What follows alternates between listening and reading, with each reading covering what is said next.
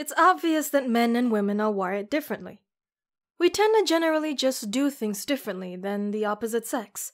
We use the bathroom differently, eat differently, express our emotions differently, and so on. Therefore, it's quite obvious that women also fall in love differently than men. But in what ways? How do these unique differences set them apart? And how does it change the course of a relationship? Here are 5 ways that women fall in love. Number 1. She needs to get to know you as a person. Sure, you guys may have had a few classes together and maybe even gone on a few dates, but does she really know you? How many deep, heartfelt conversations have you two had? Have you discussed that one time in the 4th grade when you got your head stuck in a fence? Not yet? Well, it'll come up, and it will definitely be essential for this relationship to prosper. See, women have a greater need to build memories with someone first, before falling in love with them, including sharing secrets and stories with one another. Men, on the other hand, need the initial attraction first, whereas women can learn to fall in love over time by getting to know someone on a deeper level. Sometimes, these types of relationships tend to last longer and be stronger, since once the initial physical attraction becomes numb, there's nothing left for you two. Looks can only go so far, because we're all bound to grow old, and our bodies are forever changing. In the end, personalities that click are the true driving force for anything real and long-lasting. Number 2. She needs to know what you think. With estrogen known as the female sex hormone, it's coincidentally also linked to memories, learning abstract concepts, and webbed thinking. It's all about stimulating the brain, since these are so important to her and traits she already acquires. Subconsciously, she wants to know that men are capable of logic and deep thoughts. It's an instinctive habit with wanting to know if your potential mate is going to be able to care for you and protect you. While it's fun to go on dates and do fun activities together, the most attractive quality is someone's unique way of thinking. Do we have similar views politically, socially, religiously? Do we have similar perspectives on life?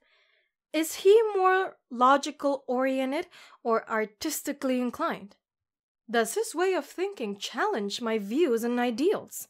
Do we play devil's advocate successfully for one another? Intelligence is important, and though you don't need a man who is a certified genius who has the answer to all the questions, she does need to know that he's smart enough to help her in her time of need, and also fend for himself. She needs to know that she can be with someone who is willing to explore life's philosophies with her. Number 3. She needs to know that you're a good conversationalist. No matter what you decide to discuss, you both need to enjoy talking to one another. You need to be able to have interesting conversations that don't feel forced or dragged on about things the other doesn't care about.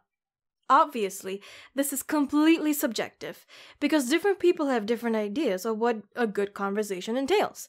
Some people like talking about everyday matters, like the weather and what happened at work that day, while others like debating for fun, and others like to discuss the what-ifs and potential future outcomes of the world. Through the best conversations, you bond closer with someone and become more intimate with them. Although good verbal skills are important when getting to know someone, silence is just as important. You should be able to have comfortable silence with another person. Someone should not have to always be talking. It's nice to have people who not only engage in good banter and debates, but also who can use words to teach things without coming off as being conceited. Number 4. She needs to know that you're reliable. Since women are biologically programmed to be childbearers, they have a subconscious need to know that every mate is capable of potentially caring for a child with her. Since getting pregnant is very possible for most women, it's a major concern that her mate will be worthy of fathering her potential child. Bearing a child will affect their lives in a huge way. Therefore, women are more selective with who they choose a partner for survival purposes. They need to be sure that the person they're with is reliable and can provide for the family if the situation calls for it in the future. And number 5. She needs to know that she can be herself in front of you. This does indeed pertain to both sexes, but it's especially important for women when trying to determine whether or not they're falling in love. Vulnerability is important when having general feelings for someone. She needs to know that she can be her full, true self around him, even in her most embarrassing and private moments. A lot of women tend to build walls up, and the men in their lives need to prove that they're going to be there for them always in order for them to open up. Women are truly unique creatures, and earning their love takes time and patience. But it's well worth the wait. And those are the 5 ways that women fall in love. Do you agree with this list? Let us know in the comments section below. Thank you so much for watching this video. I'm Ashleigh. You can follow me on any of my socials down below. Be sure to subscribe and follow us on any of our social medias. See you in the next video!